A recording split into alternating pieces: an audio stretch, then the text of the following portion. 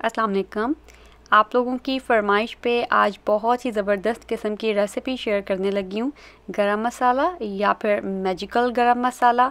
ये रेसिपी शायद मैं कभी भी ना शेयर करती, लेकिन मेरे बहुत ही प्यारे व्यूअर्स हैं जिनकी फरमाइश पे मैंने ये रेसिपी शेयर की आप लोगों के साथ। तो बिना टाइम ज़ाया किए जल्दी से इस रेसिपी को स्टार्ट करते हैं।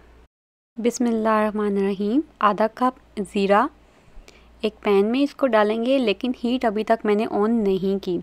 ब्लैक कार्डमम या काली इलायची 15 लिए हैं और ये काफ़ी बड़े साइज़ की हैं।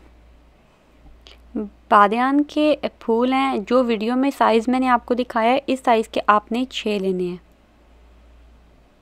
इन सब चीज़ों को पैन में डालते रहेंगे, लेकिन अभी तक हीट ऑफ है। 1/4 कप खुश्क धनिया, साबुत खुश्क धनिया।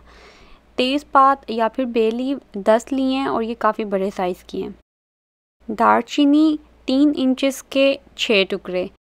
पहले मैं इसको थोड़ा सा चॉप कर लूँगी ताकि चॉपर में चॉप करने में थोड़ी आसानी हो जाए। उसी पैन में डाल देंगे इसको भी। लौंग है 2 खाने के चम्मच। मेजरिंग स्पून से मैंने मेजर किया। अब हीट ऑन करेंगे और बहुत लो हीट पे इसको ड्राई रोस्ट करेंगे सिर्फ 30 सेकंड के लिए। इसको आपने ज़्यादा रोस्ट नहीं करना। किसी बर्तन में डाल के इसको ठंडा करने के लिए रख दें। ये बहुत ज़्यादा गर्म नहीं होगा, लेकिन फिर भी आप इसको ठंडा करने के लिए रख दें ताकि मशीन ख़राब ना हो। अब जितने भी स्पाइसेस ड्राई रोस्ट करके रखे थे उसे किसी स्पाइस ग्राइंडर में, कॉफ़ी ग्राइंडर में या चॉपर में, जो भी आपके पास है उसमें थोड़ा थोड़ा सा करके डालेंगे। एकदम ज़्यादा मसाले ऐड नहीं करने, थोड़े थोड़े से मसाले डालते रहें, उसको चॉप करते रहें। फाइन सा उसका एक पाउडर बना लें और उसे किसी पेपर में निकाल लें। पेपर में क्यों निकालना है उसकी वजह आपको वीडियो में आगे चल के मैं बताऊँगी। देखिए, मैं थोड़ा थोड़ा से करके मसाले डालती जा रही हूँ, उसको ब्लेंड करती जा रही हूँ और निकालती जा रही हूँ।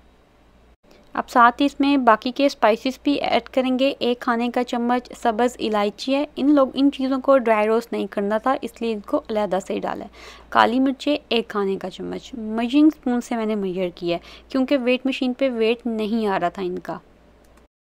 जावित्री जो साइज़ वीडियो में मैंने आपको दिखाया है ऑलमोस्ट 2 इंचेस का पीस है। इस तरह के आपने 4 लेने हैं। इन चीज़ों का वेट नहीं आ रहा था वेट मशीन पे, इसलिए आपको अंदाजे से ही इनको लेना पड़ेगा। जायफल 3 अदद छिलके उतरे हुए इनके। इसको भी मैं पहले थोड़ा सा क्रश करूँगी ताकि इसको ग्राइंड करने में आसानी हो जाए। बस थोड़ा सा क्रश करेंगे, बहुत ज़्यादा क्रश नहीं करना।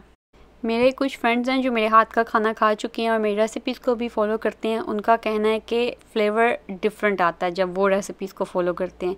तो उसकी जो वजह है वो यही एक गरम मसाला है। अगर आप लोग सेम चीज़ें भी यूज़ करते हैं गरम मसाला में, तो क्वांटिटी चेंज होने से इसका फ्लेवर कम्प्लीटली चेंज हो जाता है। मैं इसको हाथों के साथ मिक्स करूँगी। ज़रूरी है कि आप लोग इसको हाथों के साथ ही मिक्स करें। अगर आप लोगों को पीस इसमें बड़ा नज़र आए तो आप आराम से निकाल सकते हैं। पेपर में डालने का मकसद ये था कि आसानी से देखें, इसको पकड़ सकते हैं आप। जिस भी जार में आपने डालना है उसमें आप इसको डाल लें। जार 1 दिन पहले धो के खुश्क करने के लिए आप रख दें। अगले दिन आपने उसको धूप में रखना है। धूप में नहीं तो फिर आप कुछ सेकंड के लिए माइक्रोवेव कर लें, अगर तो वो शीशे का जार है।